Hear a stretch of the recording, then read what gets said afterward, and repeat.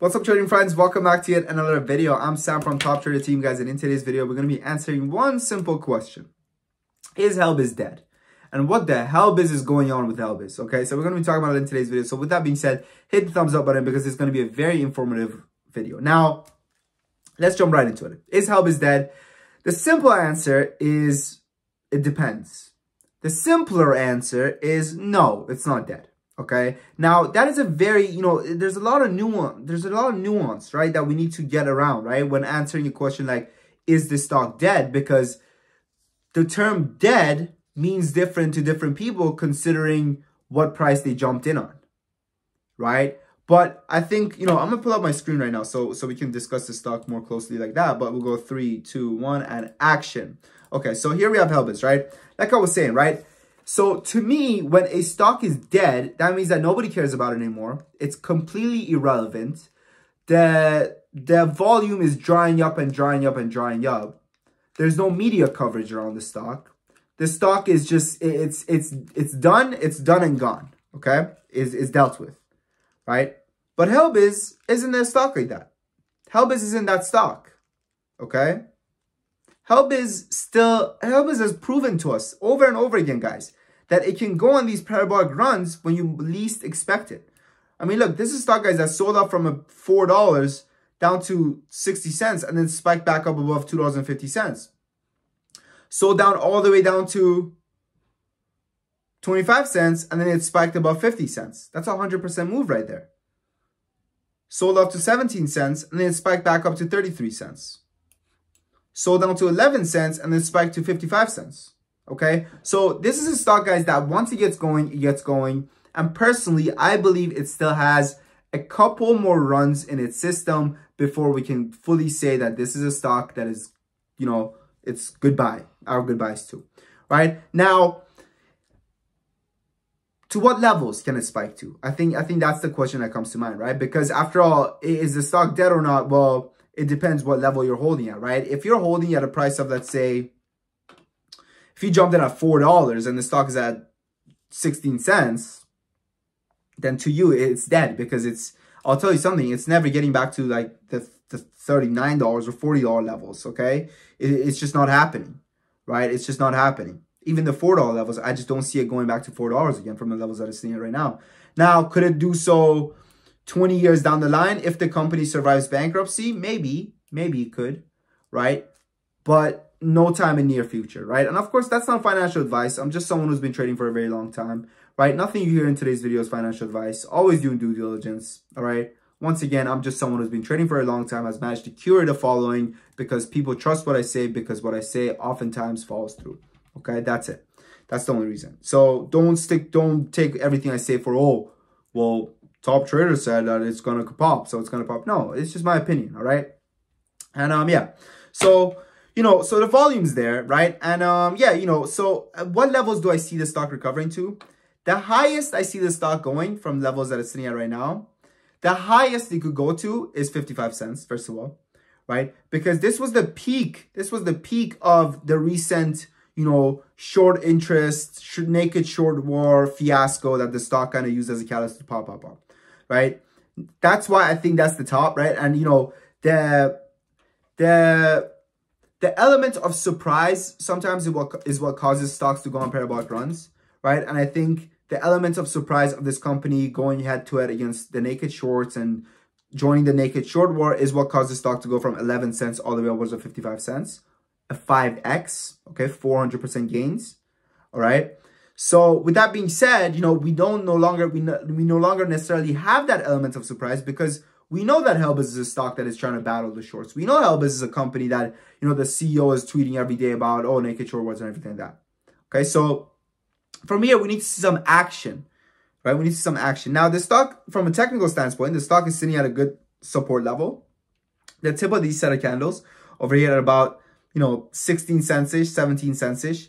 Now, personally, I did set my stop loss at about 1750, which was the bottom of these set of candles. I know it's 18, but we set it at 1750. Now, why 1750? Because we wanted to get confirmation of break, right? We didn't just want to break it and then bounce back up, right? And look, this was a very strong level of support, guys. After all, the stock fell from 36 cents down to 18 cents, and then it popped from 18 cents to 55 cents.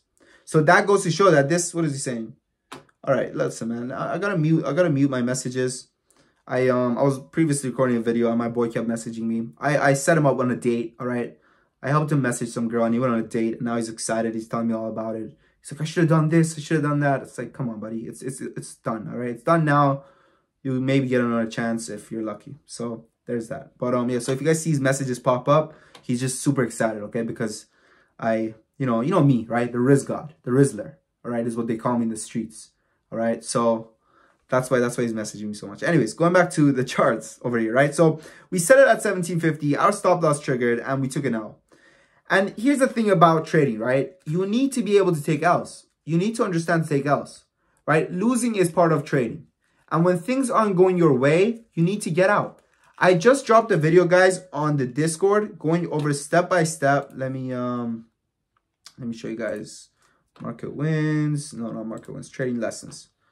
Right, guys, I just dropped a step-by-step video, right, on how to make a trading strategy, right? And I think a trading strategy is, I think when I see a trader, the first thing I ask them is, do you have a trading strategy, right? When you're opening a position, do you have a trading strategy? And I can instantly guess 99% of the people are going to be unprofitable, right? Because they don't have a trading strategy, because they look at trading like gambling. They don't think of trading like a business. And I always say this over and over again. You guys need to treat your trading like a business, like it's a job, like it's a business, all right?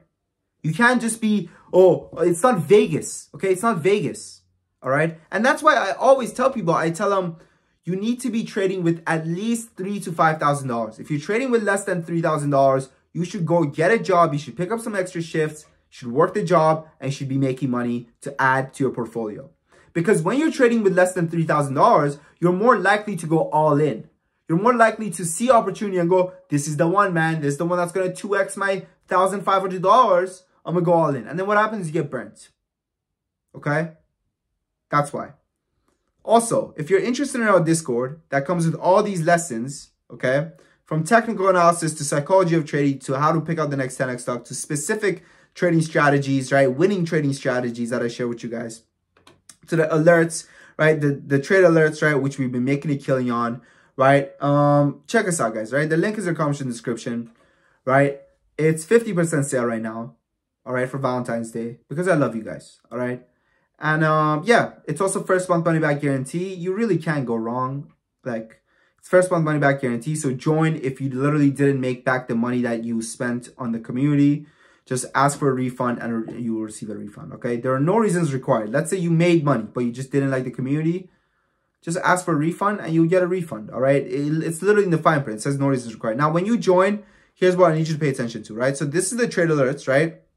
Come with a ticker, they come with a limit entry, they come with the exit strategy, come with a stop loss and a risk level. This risk level, it could either be red, green, or yellow. If it's red, it means that it's a higher risk play. If it's yellow, it means that it's medium risk. And if it's green, it means it's lower risk.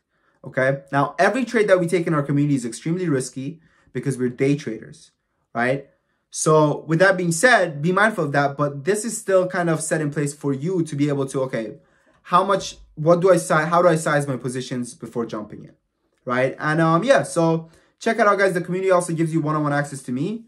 Now, that's why it actually has limited spots. The community has limited spots because it gives you one-on-one access to me and I don't have time to answer to 1,000 messages.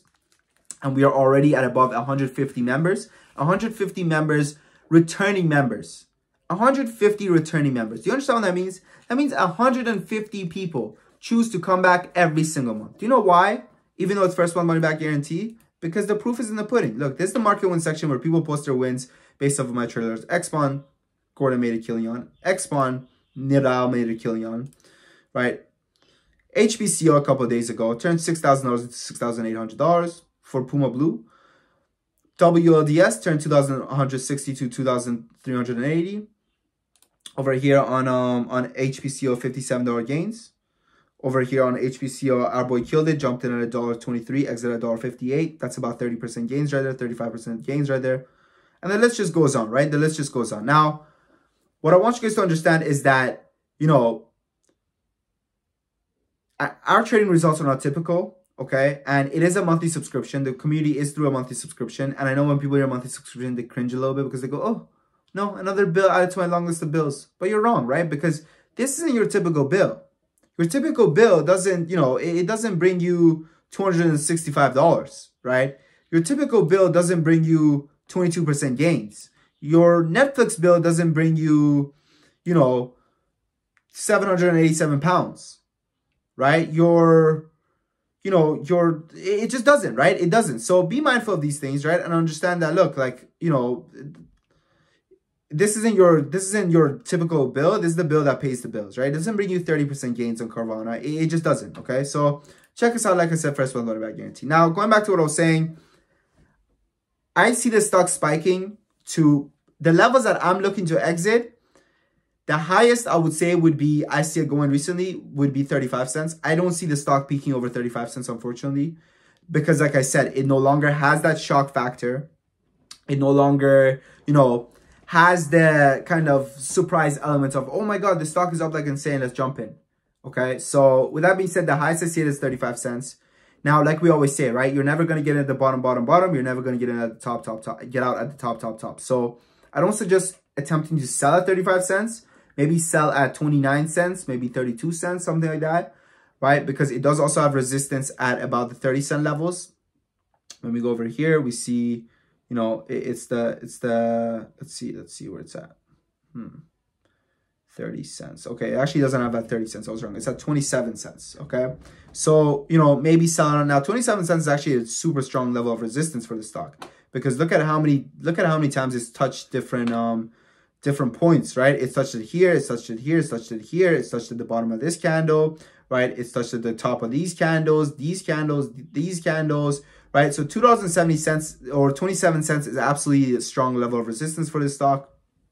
Before that level, we have this level of about 19 to 20 cents ish. Okay, so 19 to 20 cents is where it also has resistance. So be mindful of that. Now, with that being said, if you guys found value in today's video, hit the thumbs up button. I'm also hosting a free webinar, guys. The link is in the comment description. Make sure to join. It's going to be a 1-hour webinar. Okay, and we're going to be going over the 5 things, the 5 traits, the 5 laws of trading that have turned me into a profitable trader. Okay. There's going to be a lot of information in that, so make sure to RSVP. The link is in the comment description. With that being said, I hope you guys found value in today's video. Hit the thumbs up button. Your boy Sam from Top Trader Team.